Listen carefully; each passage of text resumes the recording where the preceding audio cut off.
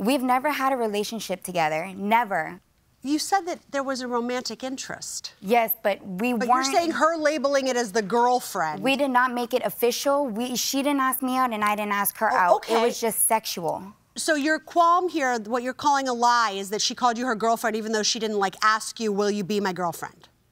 I mean, I'm frankly more concerned that you're clearly sending these text messages to people and saying, I have no idea where those text messages came from. I am being 100% honest. How would somebody else know that you were suing her? Why would somebody else use the same language you use in your complaint? She knows how I type. She knows how I talk. So you think that she is writing these messages, accusing herself of making false reports to CPS, which, by the way, is a crime. She's trying to get me in trouble for something that I am not doing.